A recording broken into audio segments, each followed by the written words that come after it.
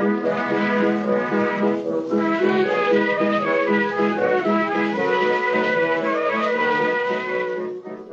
to Loremen, a podcast about local legends and obscure curiosities from days of yore. I'm Alasdair Beckett-King. And I'm James Shakeshaft. And in this episode, we, the Loremen, are joined by a deputy Loreperson. There's a lot of deputisation flying around, what with the old coronavirus lockdown of 2020. We printed up some deputy Loreman badges. We stamped them out of the old machine. Yeah. 3D printed them and then sent them in the post. And for this episode, we've deputised the musical comedian Harriet Braine, who's going to tell us all about the goat boy of Surbiton.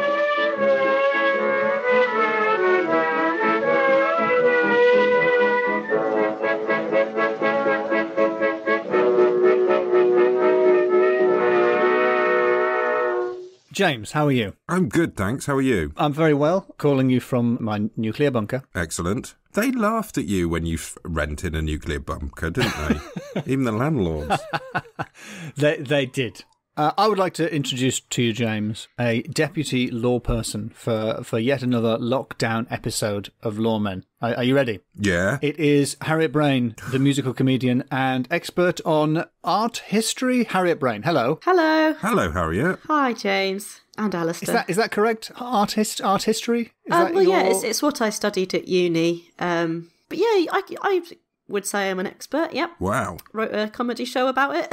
That's the thing, because most comedians are privately educated people who read philosophy or French literature at Cambridge and then do comedy shows exclusively about willies. Yeah. What you've done is you've done shows about the thing you know about. Expert is debatable, but I do like to use what I've learnt. Otherwise, what a waste. Yeah.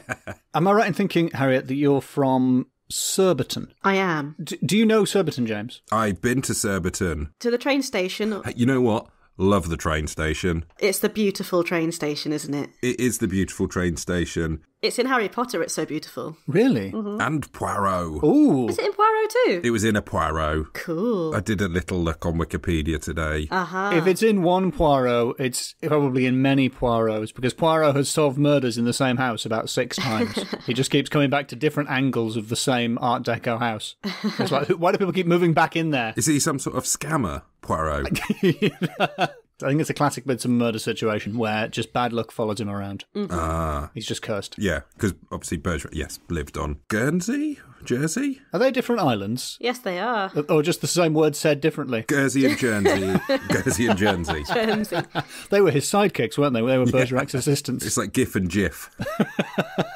And Surbiton, I know Surbiton from the sitcom The Good Life. I know it from Stella Street because I'm edgy and hip. Ooh. From where? Do you remember Stella Street? No. Oh, you must be 5 to 10 years younger than me and James. Oh, is it set in Surbiton? A street in Surbiton where loads of celebrities live. Oh, wow. I need to get on that. But I suspect that Stella Street, like The Good Life, chose Surbiton deliberately because it was sort of famously anonymous and bland and generic. The name does make it sound like a suburban town, that's what the etymology is. It sounds like you've just rushed while saying suburban town, and it's just elided into Surbiton. My favourite thing I learned about Surbiton today is the original name. What's that? Kingston upon Railway.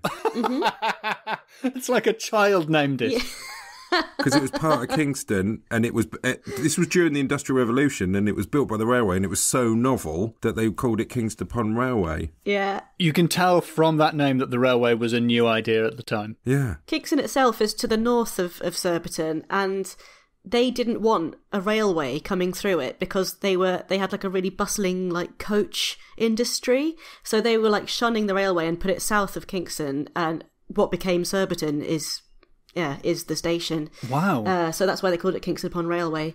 But yeah, Surbiton's only been a town for like 150 years, like not very long. That's nothing. That's peanuts. Maybe a bit longer than that, but... So, Harriet, you come from what we've established to be the extremely dull and characterless town of Surbiton. Indeed. With its quite nice train station. Yeah. What folkloric story have you brought us? Well, because of such hits as The Good Life and the other one that you mentioned that I've already forgotten the name of, Stella Street, a lot of people don't think it actually exists as a real place. They just think it's a fictional place.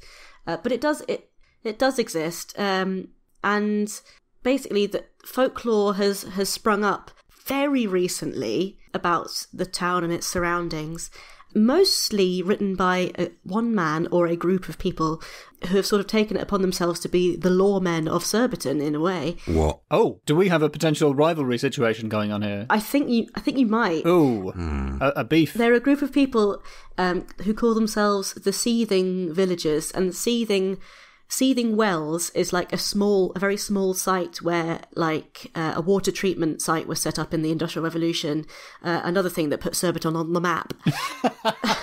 And it provided like clean water. But Seething Wells is a campus, I think, of Kingston University now. And this group of people, who I know a few of them, and they're like proper eccentric, cool people, they did like a few archaeological digs, and they found like some strange sort of things and sort of built up this folklore around it.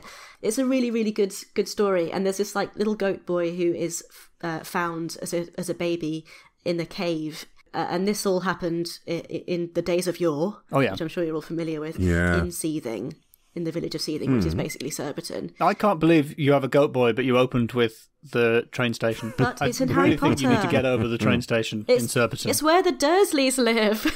Open the pitch. The elevator pitch is goat boy, I think. The goat boy was a cheesemaker. That was his profession. What sort of cheese? Goat's cheese, presumably. Would it be by definition goat's cheese, no matter what milk he used? He doesn't make it with his own milk because he's a goat boy. Oh, thank God.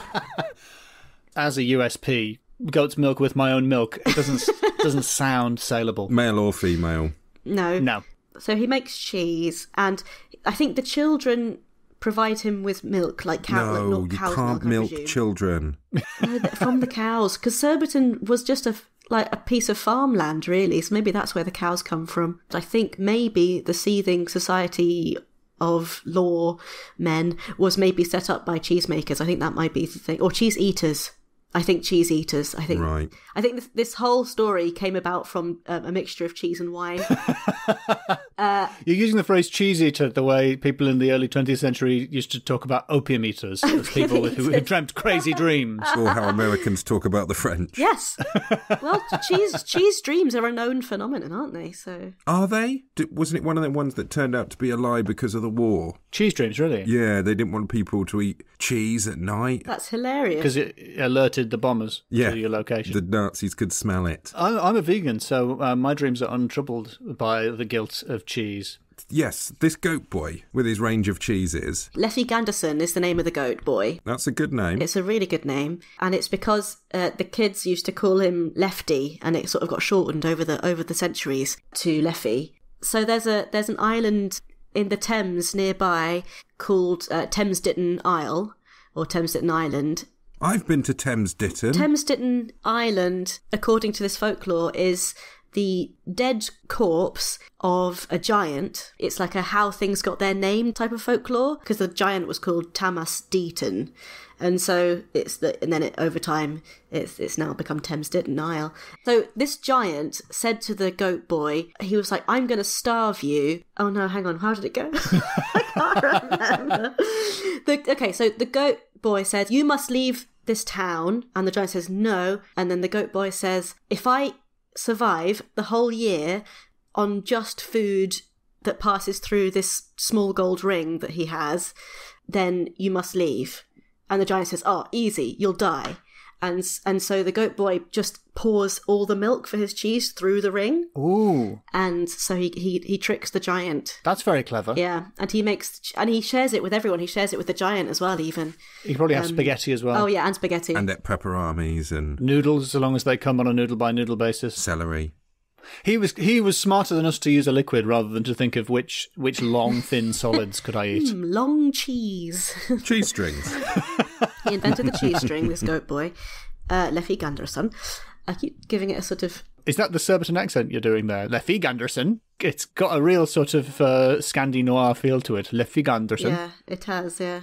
The whole town has, if you look beyond the train station. It's a very, very noir place. So I have just a couple more questions about the goat boy. Oh, yeah, please do. Please go for it. What does he look like? He's based on a tiny little... It's quite interesting, actually, because they did like a proper archaeological dig, like they didn't like plant anything, or it was like a genuine dig, and they found this like little figure and it had like a goat's head, or what looked like a goat's head. Oh. So that's where the sort of mythology comes from, is this sort of little tiny bit of metal that looked a bit like a goat. So yeah, he's sort of got long black horns that sort of curl behind his head, and a little boy's body. So, little boy's body, goat's face? I was going the other way round. A goat's body, but with the face of a boy. Is that what you visualised? Well, actually, no, I was goat's lower legs. But yeah, even more. Now I'm thinking of that. I'm definitely thinking of that. Oh yeah, he's not a satyr, I don't think. He's not a pan like legs bending backwards type. Mr. Tumnus, come on, just say Mr. Tumnus. He's a bit Mr. Tumnus-y, yeah, but I don't think he's got goat legs. He's Mr. Tumnesque. He's Mr. Tumnish, but he's not. Thinking about it, he would need opposable thumbs if he's doing cheese production to any sort of level that he could distribute it. And if he can wear a ring, he has to have fingers. So that's true. He definitely he has like a human body, I think. Does he know the laughing cow? Probably. They probably met at a convention. But the laughing cow is just a cow with a sense of humour. But she has a human laugh. She's got GSOH.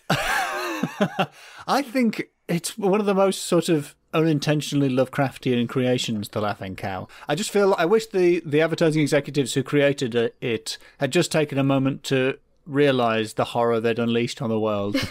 As a cow laughs open-mouthed like a human, it's terrifying. Especially when you really, really think about where milk comes from. What? And she's just laughing. What's the joke? What is the cow laughing at? I don't know. I think if, like, in the adverts where she laughs, if they hadn't have cut it so early, it's one of them laughs that turns into a crying. Oh my god. She's probably just like laughing at, like, oh, you guys drink other animals' milk. That's weird. It's a nervous laugh. The laughing cow has been around since 1921, so there is every likelihood that she's dead. Wow. I tried to find out some folklore about the Kingston area and couldn't. It's bare. The only thing I came up with was Kingston Leal or Kingston Lisle in Oxfordshire / Berkshire. It's the wrong one. I know it's the wrong Kingston, where they have the blowing stone. Have you heard about the blowing stone, James? That rings a bell. No, it doesn't. It makes a completely different sound. You blow into the hole, and it makes a booming horn sound if you blow into the right hole. Hey, that's what she said.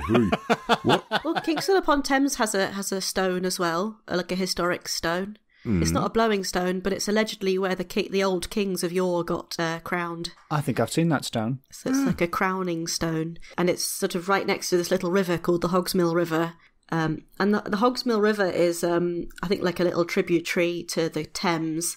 And I think there's a little bit of folklore about... Oh, yeah, I know. The Hogsmill was the background for that really famous painting of Ophelia by Millais, John Everett Millais. So you know that picture like of a lady lying in the river and she's got flowers all around her. Yeah, with her hands up. Like she's doing air quotes, but she's died mid-air quote. So that's cool. That is cool. We've got a few artists, actually. There's an artist called Edward Muybridge, who was a bit of a strange guy. He had Is he the photographer who the early film photographer? Yeah, photographer.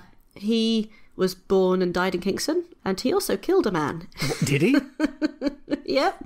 Really? I think he wasn't in Kingston at the time. I think this happened in America. Oh, it's not important then. If it was outside of the borough. What happens in Kingston stays in Kingston. But what happens outside of Kingston is a very serious matter. So his wife had an affair, and he killed the guy that she had an affair with, and he was let off because it was a crime of passion. Oh. Yeah. So he got off scot-free. A crime of passion is a weird defence because it's essentially like saying, but I wanted to. Exactly. Killing that person was really important to me. Edward Muybridge, he did the photographs that you've all seen of the first image of horses running and people running, where he set up a series of cameras and set them off one at a time to create the apparent moving image. And one of them was a gun. It was the perfect cover for murder, but luckily Poirot has just arrived in Surbiton. A group of photographers was obsessed with whether all 4 of a horse's hooves leave the ground at the same time when the horse is galloping. Because they just didn't have a lot on back then, did they? Because you couldn't see it. It was too quick. And so Edward became like the guy that proved that, yes, all 4 of the horse's hooves do leave the ground at the same time. Nice one, Edward. So, yeah, pretty cool until all the murdering. Right up until the murder, he was a top bloke. I was trying to find anything more interesting about seething wells. It's is that a name that's been made up by the wacky folklorists of Surbiton, or is it really called real. Seething? It's really called. It's called Seething Wells. Seething Wells, yeah. It's a great name, isn't it? You used the phrase to me when we were talking about this in message, and I assumed you were just referring to the state of mind. I genuinely thought you meant that people of Surbiton were in a state of seething. Yes, I thought you meant there was a lot of anger bubbling underneath the surface. Well, I don't know who or why called it Seething Wells, but there's a bus that goes to Seething Wells, and it would say it on the bus, and whenever the bus went past, me and my friends would, when we were in school, would be like, "Oh, my wells are seething." That was a laugh. I'd like a good bus gag. I've got 2 in my repertoire. Oh, yeah? Mm-hmm. There was the 2 tooting, which was one of my favourites. I like that. And I'd get the bus. I used to live in Brixton. If I got the bus down to the station, one of the stops was called St Matthew's Estate. And I always thought, oh, leave him alone then. I used to live near St Vincent's Close. You're like, oh, watch out. I once saw a man with very, very, very backcombed hair, like, sort of Trumpian level backcombing. The lift on it was incredible. He was getting 2.5 inches, 4 or 5 centimetres worth of pure air in his hair. And I saw him get on a train to High Barnet. Oh, no. Very good. It's incredible. Genuinely saw it. I believe you. I've just thought of another sort of interesting thing that we used to look out of the window of our school and marvel at, as well as the Seething Wells bus. There was a lady who used to go past, I think every day, an old lady would go past really fast on a scooter, not like a engine scooter, like a human-powered scooter. Oh, and under her own steam. Under her own steam, and she was very fast. And so we used to look out and say, "Oh, it's Scooter Granny, it's Scooter Granny." We had the world's oldest paperboy. Aww. So it was like this 70-odd-year-old man who had a paper round would cut across our school field. Wow, I can't believe that's not a TV show, World's Oldest Paperboy. I'm sure Channel 5 or a reality TV show, but no, you can't really compete to be the world's oldest paperboy. I guess. Yeah, by murdering all the other ones. Yeah, I guess that's how it works. I guess you're in a Muybridge situation where committing crimes passionnels. I really wanted to be the world's oldest paperboy. Well, let him off then. No judge or convict. Has that concluded the coverage of Surbiton's folklore? I think Chessington is another town nearby. I think that's where the cheese making is supposed to have taken place. So it went from Cheesington to Chessington. Weirdly enough, like Surbiton is weirdly absent from its own folklore. In an effort to sort of deflect from people thinking this place is boring, they've made up a mythology that's mostly based around cheese. Exactly.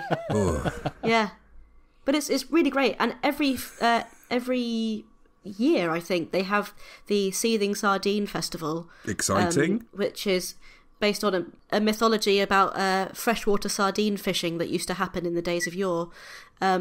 To celebrate that tradition, people dress up as guinea pigs. So you can actually. I mean, we should go. We should go next time.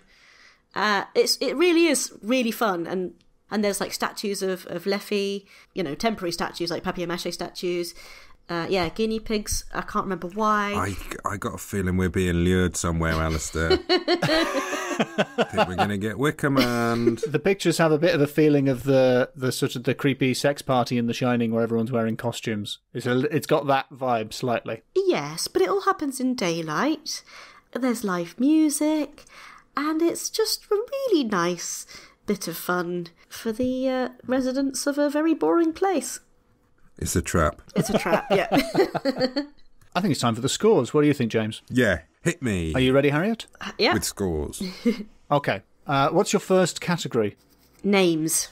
Okay. James, what do you think? There's some names. There are definitely some names. Some really good ones. There are some excellent names. The Goat Boy, Leffy Ganderson. Goat Boy's good, but as we established, it's not quite descriptive enough. Should be Goat-Headed Boy. We all got the same picture in our I'm head. sorry you're uncomfortable with ambiguity, James, but it's still a good name. Seething Wells. That's very descriptive. Seething Wells is good. I like the concept of angry liquids, definitely. Thomas Deaton, the giant. Angus Deaton's, yeah. But the place was called Kingston upon Railway. That's a brilliant name. And it was rejected in favour of Surbiton. I know. You know the Thames has two names. It's called, up your way, it's called the Isis. Oh, yes, Yes. the Thames Isis, Tamesis. Yeah, on old maps, it's one long word. Yes. So it's Temesis. Temesis. And somehow the front end belongs to London and the back end Oxfordshire. The Temesis, when I was a kid, that was the best ride at Alton Towers. Or as my friend thought it was called for ages, Alton's Tower. And I'm so annoyed that I corrected him when I just taken an extra second and he could still think it was called Alton's Tower. And I absolutely love that name. So much more magical. So we've got some cracking names. We've got Goat Boy, we've got Kingston on Railway, we've got Surbiton. We've got Alton's Tower. Alton's Tower. Norbiton. Norbiton, yeah, exactly. Kingston. New Malden. New Malden. Old Malden. Old Malden Classic. Wonderful South Western Railway service stations. No. Boring place names. 2. Oh, 2? Leffy Ganderson is so disappointed. Leffy Ganderson. He's named after a beer. And you're only getting 2 for Seething Wells. That's all I'm counting All as right. a good name. Well, Seething Wells is really good. I can't my believe wells that. are seething now, James. All right. It's a very cruel and merciless 2 for names. I Right. really think that's unfair, but those are the rules. So what is the second category, Harriet? Supernatural, apparently. Oh. Supernatural, James. Come on, you've got to hand it to Surbiton. For what? A giant who was tricked A goat boy. with a ring, a boy with the head of a goat, A cheesemonger with a beard. A short cheesemonger with a beard. and horns. And horns. Well, yeah, maybe. No, a goat boy is supernatural. You have to accept that that's not normal. A goat-headed boy. A goat-headed boy. That's pretty Yeah, all right. spooky. Oh, and Edward Muybridge, the murderer. That's pretty spooky. Muybridge. And Harry Potter. That's really spooky. Yeah, and Harry Potter. He's very supernatural. It's got lots going on. Lots. Ley lines. Ley lines. Ley lines. Ley lines. They all come together at the back of a pub called the Lamb. Everyone says that about ley lines. So they come together at the back of the pub called the Lamb. They all cross over each other in the beer garden. Converging left, right and centre. Pretty supernatural, James. 3. Is that a pity 3? Yeah. That's a pity 3. Okay. Scooter Granny, she's pretty supernatural. She does sound pretty cool. I like Scooter Granny. She's pretty cool. You're making this very hard work, Yep. James. But I'm sure we can pull it back with the next category. What is the next category, by the way, Harriet? The next category is boring. Boring. Oh, that's 5 out of 5. 5 out of 5? All the way. Yeah. Oh, these are out of 5? Yes. Yeah, out of 5. What did you think? Oh, okay. I was worried they were out of 10 and I was getting really down, but that's okay. No, Surbiton can live with 2 and 3 out of 5. It's very much in its wheelhouse. Yeah, And exactly. what better argument for Surbiton's ready acceptance of mediocrity than Harriet's delight at receiving a 2 and a 3 out of 5? Is 5 out of 5 for boring? Yeah, always. Yeah, definitely for Surbiton. Excellent. I'm sorry to sort of Yes. throw coal on the fire of Surbiton's boring. All I can say is you need to come and visit yourself on the day of the festival. Yeah, this is definitely the a Seething trap. Sardine Festival, and then you'll see. But I think we'd get put in like a wicker goat boy. Look, there's no wicker. You say there's no wicker, but I've seen The Good Life and there's a lot of wicker around. Just the raw material is there in excess. Oh, damn it. What's the final category? Final category is train stations. Train stations or train station? You're not an experienced player of this game, Harriet. I have to warn you, a plural can cost you a lot of points in this section. Train station. Train station, okay. Yeah. Yes. So we've got a movie star train station. It appeared in Harry Potter Yeah, movie star train station. and Granada Television's Poirot Poirot. Yeah, with David Suchet. Yeah, I love it. it's stunning. I didn't know that it was famously beautiful, and I went there and I saw it and I thought, Oh, that's a really good-looking train station. Cute. That's how good it was. It's one of them egotistical things. I later heard it was like regularly voted Britain's best railway station, and I thought, yeah, I was right. Yes. My taste in railway stations is in line with the nation as a whole. That must have been a relief. Exactly. I walked through that train station every day to get to school. Really? You walked through the train station? Yeah, there's like a walkway through it. A lot of train stations have them, you know, like fully enclosed. Well, like an airborne tunnel. Yes.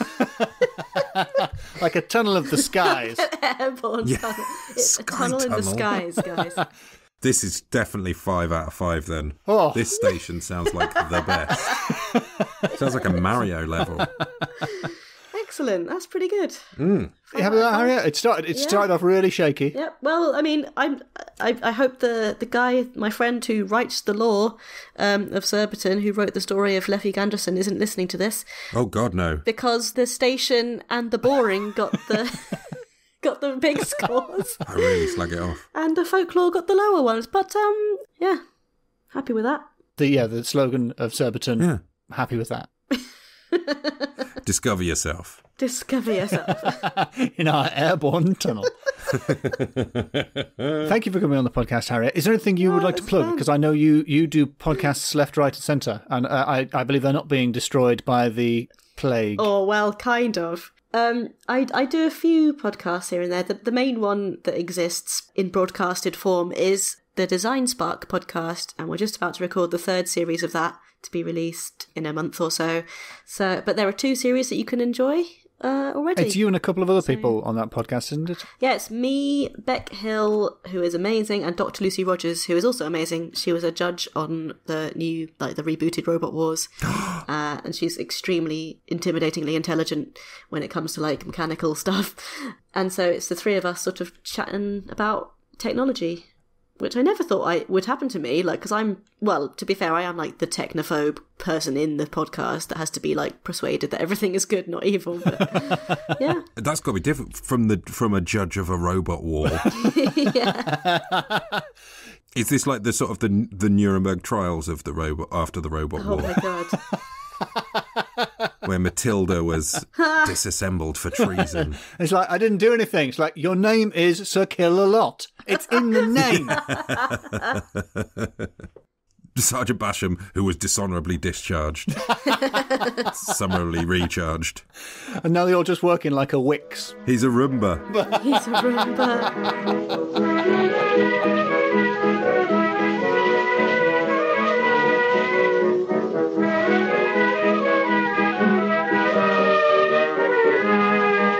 Well, that was Loremen with me, Alasdair Beckett-King. Me, James Shakeshaft. And our guest, Deputy Loreperson, Harriet Braine. If you've enjoyed this episode of Loremen, produced under very trying circumstances, the least you can do is to give us a like, a subscribe, follow us on the Twitter, on the Instagram, or recommend us to a friend.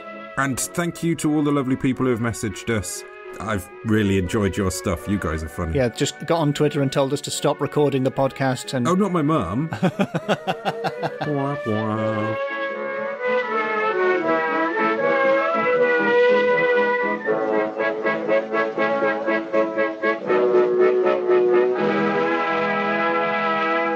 Well, I think you were very harsh there, James. Really? It's boring. Yes. I've been to Surbiton. It's boring. So there's no argument here, but I think those names were good. I just want you to know, one of these days you're going to be staring down the barrel of a 2 out of 5 for names, quite undeservedly. You won't know when it's coming. Could be any time, day or night, but probably during the podcast.